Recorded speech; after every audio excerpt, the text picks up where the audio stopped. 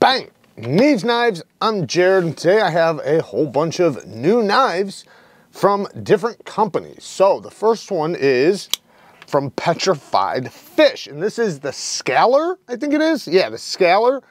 And I actually like this thing quite a bit. So it is a backlock, however, it has to be on bearings. This thing is so smooth, like it's not gonna just drop shut because, you know, it is a backlock, so you get that little bit of resistance until it sucks itself back in, but you can easily reverse flick it, easily drop it down to your thumb. The slow roll is even satisfying because of how smooth it is. I'm gonna call it a kukri blade shape.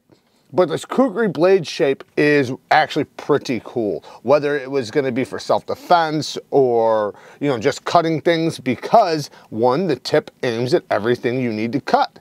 And, you know, it's easy to get maximum leverage with a spine that tapers like this down into something. So even if you're going to open up a box, like, see how it's just aiming at everything I point at? Then, if you're going to slice something, it's recurved down, so it's going to get trapped. So you're going to be able to make extended cuts really nicely. If you want to turn around and cut a rope, the rope's going to get trapped. So it's not going to slip up and around the blade like what happens to a lot of knives when you try to cut rope straps, especially like plastic straps and stuff. They just slip right off. This isn't going to do that. So that's awesome. The blade steel is 154 cm. The handle on this one is I don't remember what type of wood it is. I'll put it on the screen if I can figure it out, but it has wood scales, and the reach from the finger here to the release is a great distance, so I think anybody will be able to do it comfortably, and they give you a little spot right there to hit your finger. So you're not gonna have to worry about it cutting you or anything on the drop. Even if you hold it a little bit lower, it'll still be just fine. The clip is a deep carry clip that's inset with flat screws, not reversible, which you think they would have done a reversible just because of just because of a backlock being both right and left-handed. But yeah, pretty awesome. Ergonomics are really good. Even though it has this little wave, it is still very, very comfortable. I actually like this thing quite a bit, so very cool. Now, we do have one more Petrified Fish, and that is the Hummingbird. The little Hummingbird. Now, the Hummingbird is an M390 steel with a titanium frame lock. So, it is very snappy, but it's definitely unique. It's not going to be for everybody. It kind of reminds you of like a neck knife, something you can dangle from a necklace. You know, it might look cool like a little charm or something. But it does have a clip that you can put in your pocket or inside of a jacket or something like that. The blade, when it pops out, you see how the scales cover a lot of the blade. So it allows you to get up and use it like this. So this is a precision blade. It's not going to slice anything. You're not going to cut anything open with it, which you're going to open things with it. But what I mean is you're not going to slice and break down cardboard or anything like that. You're going to use this to open things, which that's basically what it is, like a glorified letter opener to some extent, or package opener, I should say. It's like a little utility blade. So, and it actually is kind of comfortable to just, you know, to use like that. You're going to be able to open things up real nicely. The frame lock is pretty low down here, so, you know, it's not going to be something you're going to be fidgeting with like crazy. But you never know, you know, to each their own, right? But because it does feel kind of awkward closing it, but it's still cool. M390 steel, I'm not sure if it really needed M390 steel. It is thick behind the edge, so it's, like I said, it's not a slicer though. It's the tip that you're worried about, so it's not a big deal. So it's not going to be the sharpest edge or anything, and it'll probably get dull pretty quick if you did start cutting with it just because of how thick it is. And you're not going to want to sharpen it with a low angle, otherwise the whole thing will just be an edge bevel. So you're not going to want to sharpen it too often. When you do sharpen it, you're just going to want to kind of hone it, and, you know, when you sharpen it at a high angle, and then everything will be fine as long as you sharpen it at a high angle. But you're not going to be able to put it into a fixed angle system unless you take the blade out, probably. So most likely you're going to have to do this freehand. But not a big deal. I mean, I think everybody should kind of know how to do that. And I think with M390 steel, you know, as long as you're just using it as it's supposed to be used for, I think it'll last for a long time. You definitely get your money's worth out of it, I'm sure, as long as you're using it for just opening packages up and making sure it's clean and things like that. The action's really snappy, super snappy. Well, you have so much leverage. Because look at the pivot. The pivot's right here in the middle.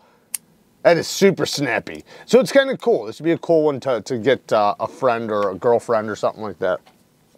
Next is the SENCUT VESPERON. Now this is one I really like. I really like this one. SENCUT does a really good job. It's a simple drop point knife design and if you look, the drop point drops down and then it rapidly drops right there. So that's gonna help get the tip down a little bit lower. It's got a nice straight area for slicing. This one is the wood version, but there's other versions. T8 hardware all the way around, 9CR 18 MOV steel, and then you have a flipper deployment, which works great, phenomenal detent, and then you have a hold deployment for the reverse or thumb flick. So very fidgety and a good size, perfect size EDC knife. Like I can get a full grip on it comfortably. It's gonna slice really good. Like I said, this is a great size. Steel liner lock. It does have heavy milling on the inside, so it's gonna bring down the weight. Reversible deep carry clip with flat screws, not in set. If I was gonna bring up one little negative, I wish the sharpening tool and plunge grind was a little bit better. But you know, considering the price of these, it's not a big deal. This is a worker. This is a knife that you can kind of beat on. I'm not gonna say it's a beater, but you know, it basically is though. It's a beater. It's one you buy this to use. You know, this is a user. And I know all knives, in my opinion, are users. But some people, when they spend $200-300, they're not trying to take that to a job site, right? Some people do though, like me, I'm crazy. But a lot of people, this would be the knife that they're gonna wanna bring to the job site and really tear up. So, and I do understand that. But yeah, it's very cool. Next is a new CJRB. We have two different colors here. Now, this is a big knife. The Resource, the CJRB Resource. Now these are the prototypes. So these are, I think you can buy them, but these are not the production versions. I'm pretty sure the production version is going to be a 1-to-1 exact same. These are the prototypes and they are selling them. So you can get them. Now I had one little issue with one of my prototypes. You can see it right there. This clip came with a little bit of rust on it. No bueno. This one does not have it. So aside from that, you know, that little tiny issue right there, not that big of a deal. I could probably just clean it off pretty easily. But this is a big knife. It's a large knife and it's very comfortable in the hand. Nice big broad blade, nice and slicey, nice big belly, not too hard to get to the tip. Good access to the lock bar. Then it has multiple deployments technically because you have the reverse flick off of this very well done fuller. They did a perfect amount of sharpness without it being sharp, so it's very easy to use. But then you also have the thumb side you can reverse flick off of or thumb flick. So technically it's a couple forms of deployment. But the ergonomics, like I said, are just hand melting. Nice big stop pin, nice strong lockup. Both of them, you know, feel very similar, even though one is coated and one is not. So the detents are very consistent. Good detents, by the way. And you know, the clip is not deep carry, but it's a big knife, so the clip is definitely long enough and feels nice in the hand, so you're not gonna have to worry about it getting in your hand, but you can easily slip it in and out of the pocket and actually have a good grip on it while doing that, so you can get it out and get it to work. It is a Dirk Pinkerton design, so that's cool. You know, we love Dirk Pinkerton's designs over here. But yeah, there's not too much more to say about it. Like I said, this one is the prototype, so the actual production versions will be coming soon. Next is from TRIVISA knives, and I actually like this thing quite a bit more than I would have thought. You know, just looking at it first glance. So this is the EQU, and there's different versions of it, different colors and things like that. 10CR, 13 MOV steel, I think it's 13, yeah, no, 15, sorry, 10CR, 15 MOV.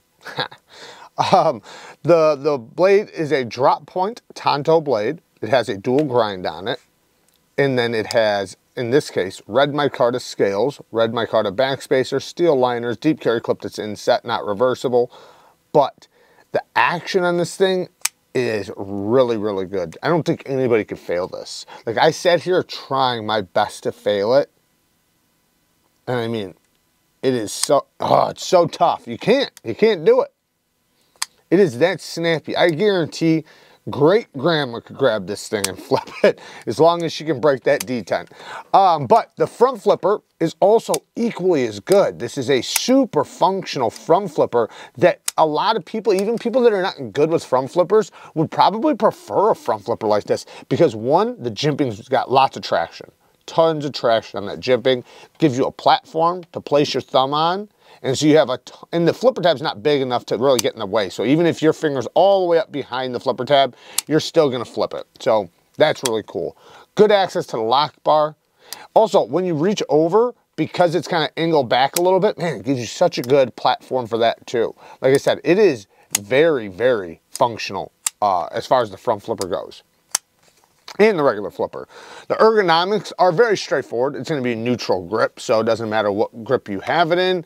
You will be pretty much comfortable. Good access to the lock bar, very smooth on the drop. Not fall shut, but still very, very smooth. The geometry is a little bit more on the robust side, but the way I see this thing's kind of a pokey knife, and you know, you can obviously use it to open things up, and if you did need to cut a strap or a rope or break something down, you absolutely could. This thing will cut just fine. It actually came with a really good edge. Very sharp. So this one has a satin finish, actually a two-tone. It has a stone wash here and then satin here and here. So yeah, what I like about it though is that, or sorry, let me say what I don't like about it. The style of it's not really my style. The blade kind of sweeps up and then it turns into a tanto. I'm not a big fan of that. I prefer it to sweep down a little bit more. That way you can trap materials or at the very least just cut more efficiently. But what I love about it is, one, the action, the ergonomics. It's super snappy. I love how the tip drops down, so it's going to be easy to use that tip. You can easily open things up, which is going to be the main purpose for it. And, you know, being that it has this flipper tab, it does actually protect you a little bit from slipping up. Now, I don't really care about that because, you know, I just grip really hard and I don't really worry about slipping up. But, you know, it definitely does make it a little bit more safer, I guess you could say. All in all though, you know, it's pretty cool. I also like that they put a little texturing right here on the lock bar cutout. So, you know, there is a bit to like with this one. It's not going to be everybody's style, but if it is, if you like tantos and you like these type of tantos with the dual grinds and not very pronounced secondary tip, because it's not, you can technically turn this into a drop point. I could easily sharpen this into a drop point with one sharpening.